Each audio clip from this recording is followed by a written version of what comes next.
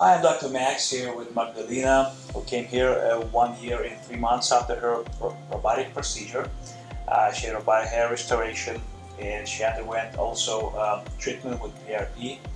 She had several, 3 or 4 PRP treatments, right? 4 PRP treatments, and today we're doing another PRP treatment.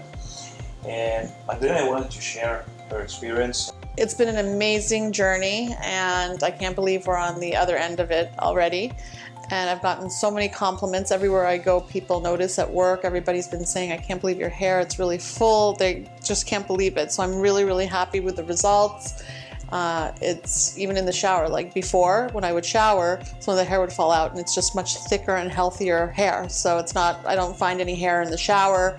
I did some highlights, I blow dry it. I mean, it's amazing. It's just the fullness, the thickness. I'm so happy with the results. So after the procedure, how did it impact your self-confidence? It impacted my self-confidence a lot. I feel like myself again. I feel like I did before I started losing my hair, that I'm back to being myself. I look like myself, and obviously other people have noticed and commented that, you know, I'm me again. So I'm very happy. Thank you for everything. That's good to hear. Yeah. And, I would recommend Dr. Max to anybody, especially women who are thinning, who are self-conscious about their hair, or feel like, you know, they don't look like they used to, that you really can, in 2019, do something about it, and that this is a permanent solution.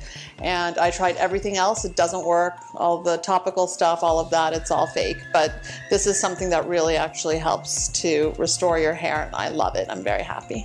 I'm glad to hear that. And again, we have more options except the surgical options. So PRP really works in certain cases. That's the best way to go.